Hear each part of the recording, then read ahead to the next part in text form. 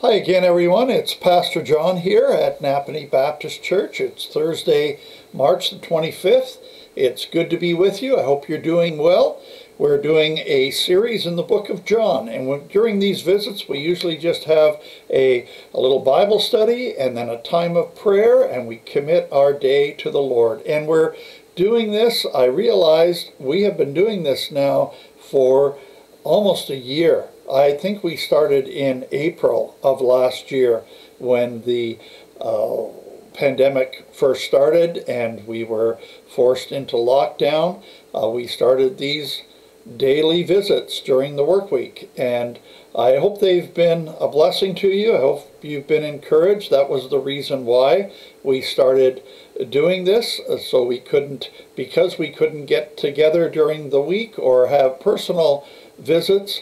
I started doing this online. So I hope these have been helpful and meaningful, and I hope that you're encouraged during this very difficult time that we're going through. So if you can turn to the book of John, we're doing our series in the New Testament. Like I've said, one week we do it in John, and then the next week we do it in the Old Testament in Proverbs. So if you can turn to John chapter 16, starting with verse 16 to the end of the chapter.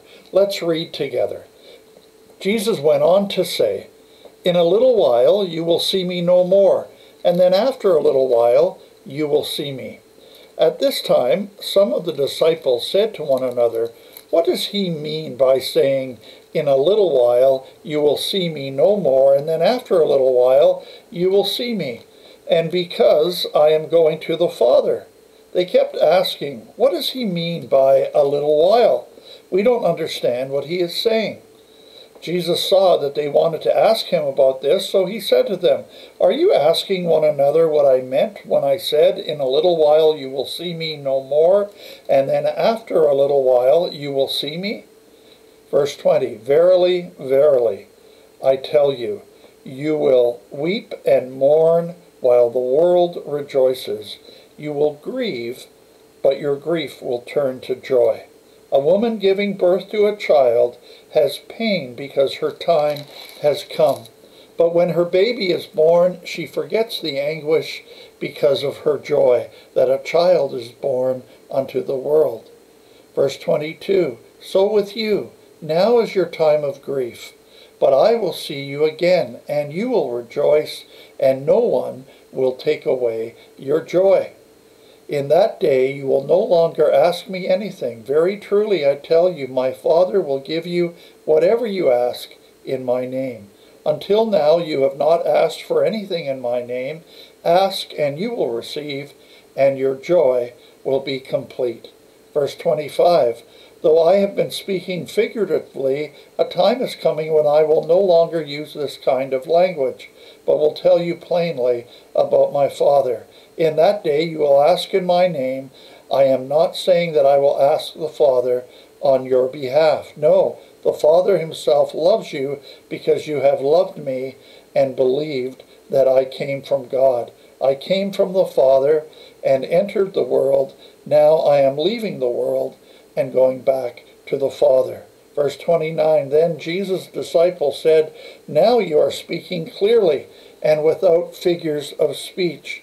Now we can see that you know all things, and that you do not even need to have anyone ask you questions. This makes us believe that you came from God.'" Verse 31, "Do you now believe?" Jesus replied, "A time is coming, and in fact has come, when you will be scattered, each to your own home. You will leave me all alone, yet I am not alone, for my Father is with me. I have told you these things, so that in me you may have peace in this world. You will have trouble, but take heart. I have overcome the world." And what I'm going to focus in on as I look at this passage and just share a few things with you is this last part. And this is, talk about an encouragement. This is a wonderful affirmation and a wonderful pick-me-up, really. Verse 33, the last verse, it says, I have told you these things so that in me you may have peace. In this world you will have trouble. Now that's an understatement, because in this world we have trouble. Trouble upon trouble. And that is something we all know. And trouble takes many different forms and many different types. And in this life, we have trouble. And we're going through trouble right now with this pandemic, and there's personal problems, and even in the church there are church problems, relational problems, family problems, work problems, all sorts of trouble. But then we have this great encouragement from Jesus. He wants us to have peace, and he says that we can have peace. I have told you these things so that in me you may have peace.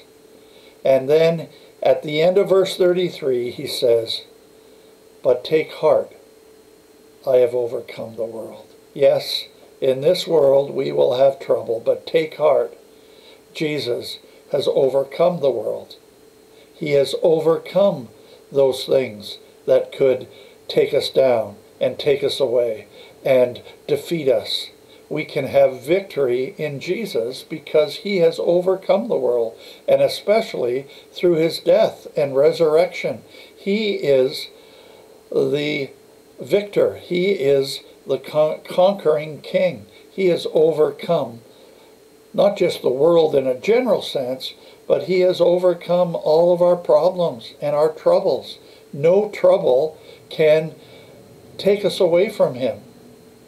And in Romans chapter 8, Paul talks about nothing in all the world can separate us from the love of God. No trouble, no matter what it is, can really defeat us and take that peace that Jesus gives away from us. We can have peace in spite of our troubles, and we can take heart. Why?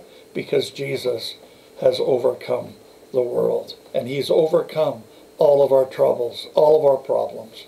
So may you take heart today, and may you be encouraged, and may you keep looking up and trusting our Lord and our Savior. So let's just pray and commit our day to him. Father, we thank you and we praise you that you are the Father of all. You are our Lord. You have sent Jesus, our Savior, to overcome the world. We thank you that we have a peace that passes all understanding. And you are the God of all comfort. And Jesus will overcome no matter what happens in our lives and no matter what life throws at us. He has overcome the world, and that's the reason we can take heart. So Lord, we pray that you would meet each need of everyone who's watching today. Draw close to us, renew us, revive us, give us a fresh sense of what we have in you, and help us to keep being faithful to you and to keep looking to you and not to allow the troubles of this life to overcome us. And so we give you this day. We thank you for it. In the precious name of Jesus we pray. Amen and amen. Take care. God bless you. And we'll see you on Friday. Bye-bye.